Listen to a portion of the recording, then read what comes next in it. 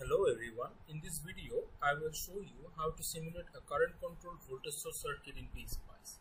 So actually in this figure 6P circuit, this is actually a fairly complicated circuit, and if you know how to simulate this circuit, you will really brush up every skill you need to simulate a circuit in PSpice.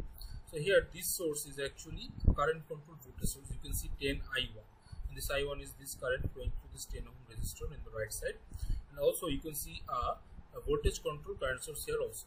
So let us see how we can simulate this circuit in PSpice.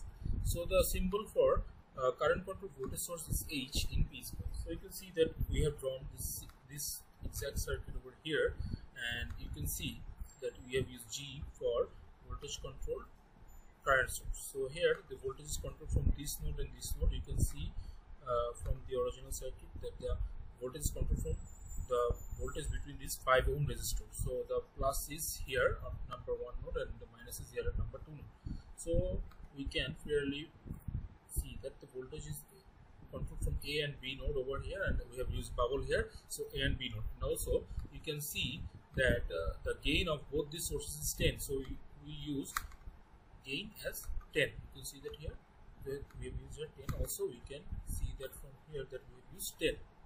Also this voltage source, voltage source is controlled from the current source from this circuit. If you did not see my previous video, you can check that out to see how to connect current control sources. So here we have our circuit. We have drawn it clearly, and never forget the ground in PSpice. So if you simulate this circuit, you get the node voltages and also the current. So you can see that V1 is at 100 volt as expected. This one is at 2.8557 volts, this one is 1.905 volts, and this one is at 0 volts. So we have drawn our circuit. We can also do that by hand calculation and see, and also check that if our result is correct or not, but we will use netlist to verify our results. So here you can see that I have written a netlist over here. So let me open the original circuit. Okay, so this is our netlist. So you can see that V1 is between 1 and 0 and a 100 value. V2 is between 4 and 6, and the value is 0. So where did this come from, right? So this comes from, as you can remember, the current control sources need a dummy source. So this one is actually a dummy source between this node and this node. Okay, so as you can see that the current is actually flowing, the control current is flowing from this node to this node. So you use a dummy source in this node. And R1 is 1 to 2, 10, R2, and the rest is done as similarly. And current control source H1 is controlled through the current source of the dummy source. Current of the dummy source. So here V2 is the dummy source. So it's right here. So the only difference here is that you can see that in .print command we use W. So what is this W doing? So if you know the PSpice arguments, this W is nothing but power. So if we run this in our PSpice AD, we can cross verify our result and let us check. Okay, so I have saved that here, and if I open my .cir files, circuit.4, and let us run this. So our analysis is completed, and if you check our, you can cross verify your results from here.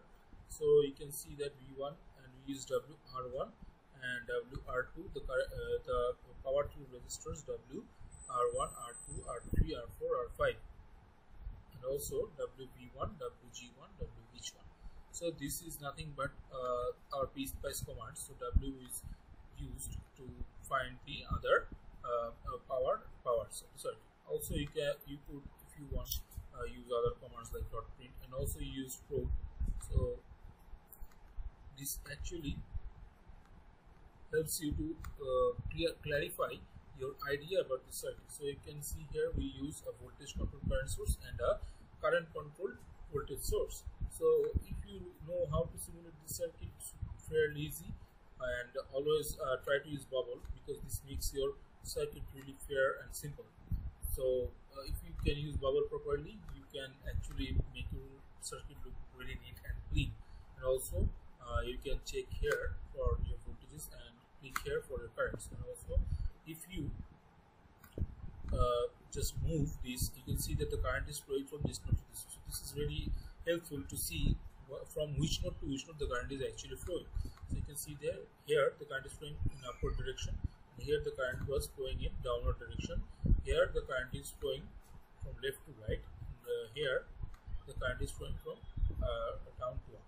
So this is really helpful while simulating the circuit, so always remember this. Also you can practice on your own at home to how to analyze many circuits. So you can grab any electrical technology book and try to simulate circuit and do that by hand to cross verify your results.